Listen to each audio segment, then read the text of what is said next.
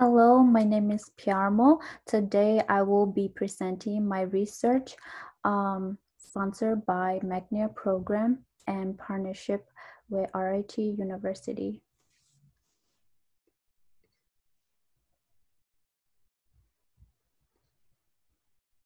So let me share my screen.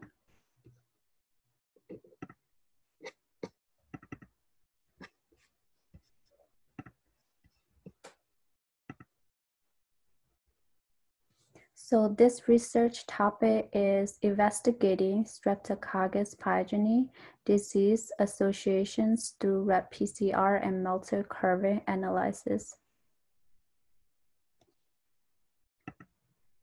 So what is Streptococcus pyogenes? So Streptococcus pyogenes is also known as group A Streptococcus or colic gas in short acronym.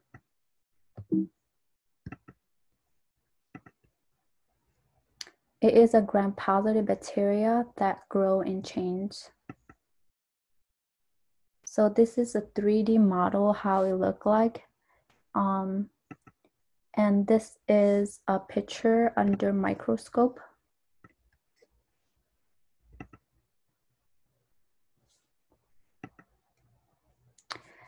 And to continue, Streptococcus pyogenes is the most common pathogenic bacteria in humans that cause various infections. They are such as perigitis,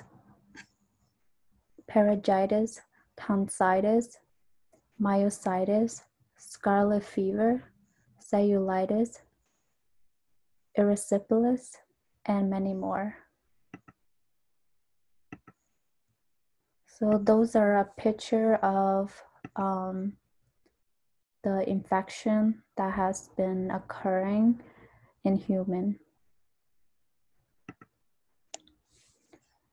So how does Streptococcus affect the body? So we know that Streptococcus affect the body by they have ability to strike the immune system by deactivating immune system molecule that regulate white blood cells in the body.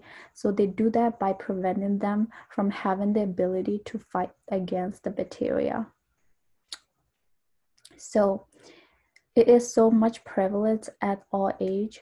However, disease occurs most commonly in the children and the men.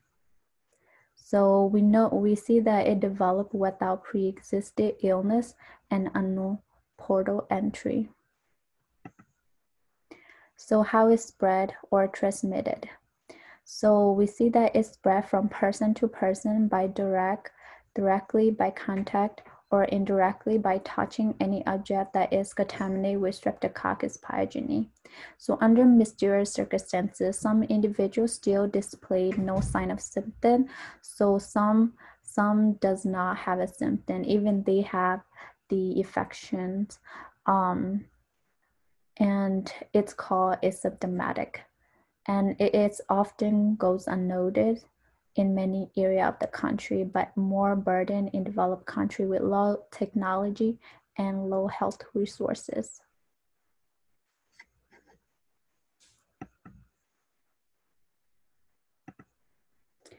So what are some complications? So the complication is that there's no immediate diagnosis or therapeutic consequence to subtyping of group A Streptococcus strain in most clinical cases of acute infection. So the Streptococcus pyogenes strain that cause perigitis and those that causes the impetigo are widely separate in both time and space. That means that there's some differences in specialization that exists among the strain. So it is so important that we make early detection of the organism to prevent any potential for more serious disease or future outbreak. What are we doing in this study? So in this research study, we're using real-time PCR assay to identify and classify M typing of Streptococcus pyogenes based upon amplifications of an M protein gene and further subjection to high-resolution Melter curve analysis. So we are going to use 3 different types of rep-PCR primer to evaluate for their utility as to which primer set is best to discriminate strains of Streptococcus pyogenes that are likely to cause the specific diseases. So what is our purpose? So our purpose is to isolate genomic DNA from diverse collections of Streptococcus pyogenes, isolate original from various conditions, and rep-PCR to identify and establish correlations between certain strains of Streptococcus pyogenes and a particular condition. And we're using pre-existing or developed protein-specific PCR primer to amplify and perform cyber-green-based high-resolution Melter curve analysis using By.Pyar 96 real-time PCR machine.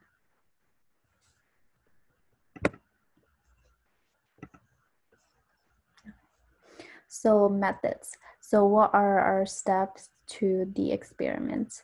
So our step to the experiments is first to acquire isolates of Streptococcus pyogenes through direct purchase or collaborators of Dr.Osgood. Second, perform gram staining to identify and establish typical morphology of Streptococcus pyogenes. Third, streak Streptococcus pyogenes isolates on 5% sheep blood agar. 4. Perform isolations of genomic DNA from Streptococcus pyogenes bacterial isolates. 5th, standardize the DNA concentration and DNA quality of Streptococcus pyogenes. 6th, discriminations of rep-PCR strain pattern and Melter curve analysis of Streptococcus pyogenes isolates using IRIC rep-PCR primer. So the results. So what do we expect from this result? So the result generated from this study will be used to identify and establish correlations between certain strains of Streptococcus pyogenes and certain conditions based on rep-PCR and Melter curve profiles. Identify and establish clinically significant M types of Streptococcus pyogenes and their tendency to be associated with certain streptococcal conditions. Acknowledgements. So I like to acknowledge and thanks the McNair program for accepting me in the McNair family of the scholar and making this research opportunity possible for me. I'd like to thank Dr. Osgood for guiding me through my first research experience and always encouraging me and inspiring me to believe that I am capable of great things regardless of my beginning. And I'm really extremely grateful, thankful to God for giving me my loving mother who supported me through my research. She was very excited to learn that the McNair program gave me my first research experience. Here's a reference, and thank you.